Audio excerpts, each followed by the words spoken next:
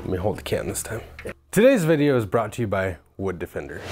Did you know that SWI actually got its start right here in Powell, Wyoming? You're probably asking yourself, now I can't quite place that on a map because most people can't even tell me where Wyoming is, which is amazing. So we don't even bother trying to tell people the town we live in. We just say Yellowstone. Yellowstone's a big reference. People can go like, oh yeah, I heard of Yellowstone. Yeah, not the show, the actual thing, you know, big geysers, buffalo, bears, you know, the things that'll eat you. Today I'd like to walk you through our newest facility, which is actually the original, and show you where we got our start as SWI in 2014.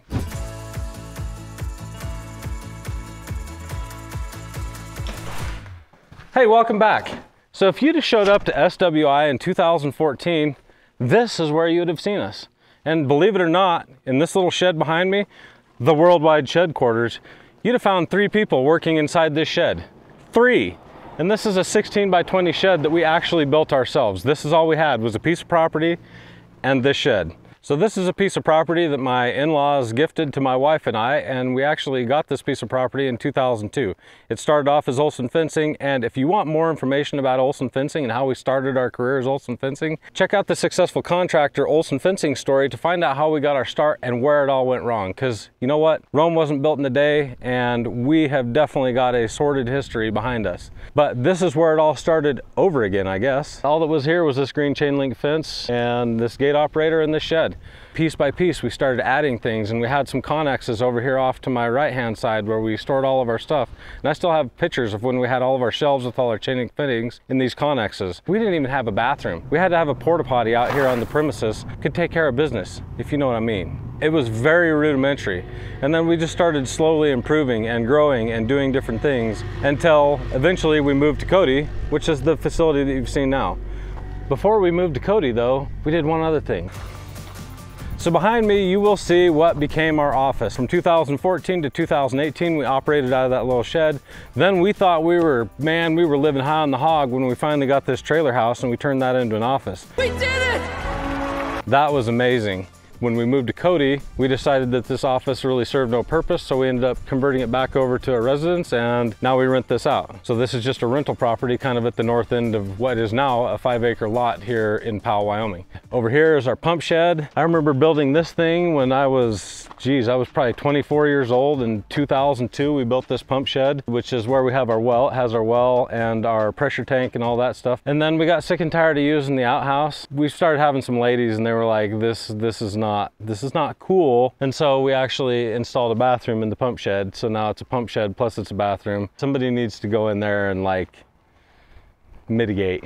So the entire property is fenced in 7-foot tall chain link fence, and you'll notice that none of it has the top rail. And also, we didn't use barbed wire. Why didn't we use barbed wire on our fence? Because I challenge any one of you to go and climb that fence without a top rail, and you'll find out that the barbed wire doesn't add as much security as removing the top rail.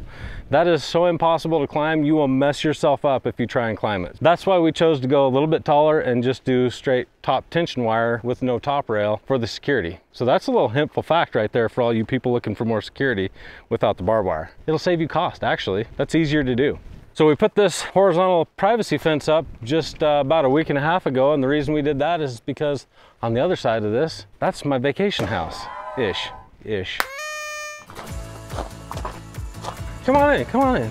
So this is the heart of the beast. This is a 60 by 100 pole barn basically, and we tinned the entire inside so that we could get really good lighting. One of the things I've never really enjoyed is going into a shop where you can't see what you're doing. So we've installed all these LED lights. This portion right here is probably about 60 by 60. We installed a lift so we can work on some of the trucks. We store some tools in here, some concrete. Hey, do you know these guys? That's Connor. And you all know Damon. I call these guys in when I need to get into tight spaces because of their small size. What do we have behind door number 2?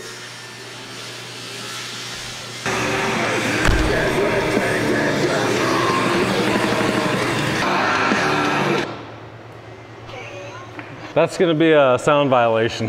We have to turn that off. Hey, you've probably figured it out by now, but this is the fabrication shop. So this area is about 20 feet wide, 60 feet deep. This is where we can do all of our custom aluminum gates, custom steel gates, any kind of custom fabrication we need, because right over here, we have our Spark Robotics plasma table. We opted for the water bed to help keep the smoke down. What is this? 8 by 10, 5 by 10, Yep, 6x12. And powering the Spark Robotics plasma table is the Hypotherm 65, which we found works really, really well because in addition to this, we also have this. He's gonna make noise, isn't he? They just wanna work. So this is the Bentech Dragon. Bentech Dragon. And I think it's like the A40. But what this does is it will process any tubular or long steel, aluminum, whatever. So we can take pipe and we can cut all kinds of special holes in it. The plasma table works really good on long, flat sheets of steel. This works on all of the other special shapes. Angle iron, square tubing, round tubing, channel iron. So it'll process it and cut it however we want, knock holes in it. This is something that definitely takes some time to learn the computer, but once you do, wow, the power horse that this is amazing. I don't know what they're doing here. Oh, I know what these are. I know exactly what these are. This is where they build things like post extensions. Somebody that wants to make their fence taller. Throughout the entire shop, you'll see these blue air lines that we drop down. So we spent quite a lot of extra money to make sure that we had air connections in the entire shop. What we found is that number one, PVC is terrible and steel rusts. So these air lines are all plumbed in throughout the entire shop, both on this side and the other side, to this nice air compressor. That's so nice to be able to just plug in anywhere. We also have cord reels that we can just pull power off at any point in the shop. So you're never very far from being able to get power outside the shop and work all the way around the shop, either with power or air. Hey guys, we hope you guys are enjoying today's video. We wanted to drop in and tell you a thing or two about today's sponsor, Wood Defender. We love these guys. They have a great product. Wood Defender is oil-based, so therefore you're not gonna have any chipping, cracking, or flaking of your fence stain. Wood Defender is self-leveling. If you cover your fence to the point of saturation, you're not gonna be able to see a heavier spot and a lighter spot. Also, if you start and stop, you're not gonna see any stitch lines. You are gonna have some drips, you're gonna have some runs, but you're not gonna see them because it's self-leveling. I don't wanna go out there with a paintbrush and stain my fence. No, you're thinking the wrong thing. Wood Defender is so easy to apply. Pick up a simple weed sprayer and away you go, spraying down your fence. Now what about overspray? Is that difficult to clean off? Wood Defender is super easy to clean up off of non-porous surfaces. Just take a dry rag, maybe some dish soap and water, and wipe it right off. On porous surfaces, it takes just a little extra prep work with either a drop cloth, some dish soap, and some water. Wood Defender has been family owned since 1952, and they have amazing customer service to match. Wood Defender has dealers in every state who can ship anywhere, just like us. Make sure and see the link below. And now back to the video. This is one of the welders that we use. What he's doing now is he's hard surfacing this giant 18-inch auger for a project we have coming up. He's got to do this to several of them. Before they hard surface it, they actually add rebar all the way around the edge. What we found is that when you get really powdery soil conditions, this helps that soil stay on the auger a little bit better, and then they hard surface the edge so that gives it a wear point. So they've got a special wire in there that allows them to hard surface it. They're working on making sure these things can go out and see some abuse before we got to redo them again. We got 4 or 5, maybe 6 of these they're doing. Now this is something. What this is a welding table, like a fitment table. Very precise, very flat. We've got these special clamps that we can put into it anywhere on the table and then tighten these clamps down. We've got blocks that we can use to square things up. And these were extra, but this is a table that was actually made and actually developed by a channel called Fireball Tool. Now, if you haven't checked out Fireball Tool, go over there, check them out, let them know that SWI sent you, and let them know you saw this table on SWI's channel. We have one of these, looking to probably get another one of these. They're extremely expensive, but if you want to do precision, really nice welding work, this is what you need. Very heavy too. So we can put blocks on the side of these, we can put it on the top, and there's just so much variety we can do. We even have magnet spacers in a kit somewhere so that we can get extreme precision without having to do a bunch of measuring. Basically helping us make jigs if we want to make a bunch of parts repetitively. This is one of the cornerstones to our welding fabrication shop. Check it out on Fireball Tools. We'll drop a link right down below where you can see where to buy that and check that channel out. Let them know we sent you. Hey, do you want to see the super secret area on the other side of the shop? I'll tell you a little story about that. Let's go. Hey, you know this guy. Who's this guy? Hi, how are you? I thought you worked. You're in tennis shoes. This is Tennis Shoe Week. This is Tennis Shoe Week, okay. It's National Tennis Shoe Week. Yeah, national. Okay, you heard it here first. This is a gate that you probably saw being built by Nolan, and it's been waiting all winter to get installed because it's going in Jackson. And if you know anything about Jackson, a little bit of snow, we've been waiting for that snow to melt, and they're going next week to install this gate that we custom fabricated with these great big aluminum posts. So it's sitting here ready for install and going out to the customer shortly. We might even show you what that looks like when it's all done. So this is the loft. This is the break room. This is where Eli does a lot of his CAD work on this computer and then downloads the files down there. So he has a nice workstation to be able to do all that stuff. A little bit of tool storage, concrete blankets, water, planes that I'm super good at flying, and that's why they're all trashed. Luckily, I'm better at flying the real ones than these.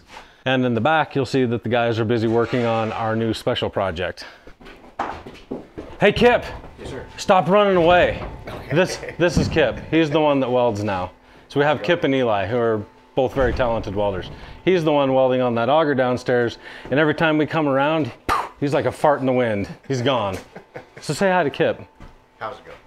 Okay, now you can go. We'll let you off the hook. All right. I'm out of here. So you might have been able to figure out what we're doing here. This is going to be the new YouTube studio for Dan when he has some stuff or when I visit. Maybe do some lives up here, or if we want to do some... I'm trying. You can just stop and look, just strike a pose. This is gonna be the YouTube studio. We haven't had a place to shoot videos inside since I moved to Florida, and we lost the studio that was at that point in time in my basement. So we're getting ready to set this up so we have a little bit of a backdrop and a place to do some stuff when we wanna maybe do some review videos or just sit in front of the camera and talk or do lives. So it's not much now, it will be shortly. So by now you're wondering, okay, what's so special? What's underneath the area? What is that? Well, okay, I'll show you. This all came about because Mark decided to move to Florida. Wipe your feet. Wipe your feet. So you remember when I decided to move to Florida and I sold everything in Wyoming? Well, this shop was already under construction and in progress. And when that happened, I thought, you know what, someday I might want to come back and visit and do some things. So let's make the first 20 feet of the shop an apartment so I have a place to stay and be super comfortable when I come back and visit family or see the team that's here in Wyoming. Let's just make that an apartment. And it turns out that it's been very handy. Alan comes up here bringing materials and he stays here a whole bunch. Veronica comes up and visits our Cody team and she stays here a bunch. My brother comes from Hawaii and he stays here a bunch, and this is my very first time actually even being here. It's pretty amazing. My sister-in-law decorated it, so if you're thinking, wow, they have some amazing taste, it was not me at all. It was my sister-in-law, Dan's wife, that actually decorated this. And there's a lot of stuff that you'll see through here, like these hooks and this bench, and all that stuff was made by Dan. I'll try and point that out as we walk around the apartment. It's pretty impressive, honestly. So we come into about the middle of the apartment, and on the left, hey, oh, she's running. It's another person like Kip. They see a camera and they're like, I'm out. So this is the master bedroom, and back here's a bathroom. I literally didn't pick any of the finishes out. That was Demi's job. Dan's wife, that's Demi. She has a store in Cody called Cottonwood Interiors, which is an amazing place to get furniture. So huge shout out to Demi and Cottonwood Interiors for helping us design this. But she picked out all the mirrors, all the light fixtures. I did none of this. The colors on the walls, I didn't do any of that because I have no taste. Except for picking women who she's hiding in the closet. Hi. Really? You're just gonna hide in the closet the whole time? Then this is one of the boys' rooms, and this is the other boys' room, and then this is the main living area. This bench was done by Dan. This table over here was done by Dan. The floating shelves on the wall were built by Dan. The TV stand was built by Dan. This very dining room table was also built by Dan. And that's how you get furniture that is perfect for every space. Super proud of my brother and his wife. What amazing talent, because this looks amazing and I had nothing to do with it. Demi even picked out all the cabinets and the cabinet colors. Really nice place, really comfortable to stay, and it's turned out to be super useful. I think it was a good decision. So this is this week's project, and this is why I haven't had a whole lot of time. It's because we've been hurrying to put in a sprinkler system here. We poured some concrete here. We installed the fence last week, which will get some amazing Wood Defender stain. It's going to be a gray tone, so it should match the shop a little bit. It's gonna be kind of neat. So maybe we'll show you that when it gets done. It'll give us a nice area, and I have my beach out over here. So if you see, as my wife likes to call them, the Adriatic chairs, set up on the Florida beach, just to remind me of home. She's looking at me. I'm getting the evil eye. I may never get kissed again. So we're just trying to make this space comfortable, and that's because we may end up renting this out as an Airbnb from time to time. So I hope you've enjoyed seeing around our facility in Powell, learning about how we got started and our humble beginnings back in the shed quarter. And even before that when it was Olson Fencing. So hopefully you check those videos out on Successful Contractors. Check that channel out if you're a contractor. It's an amazing place to get resources and learn about the mistakes that we made when we were early in our contracting business and why we failed. Thanks for coming along. I'm Mark with SWI here in Wyoming this week, and I hope you have a good dang day.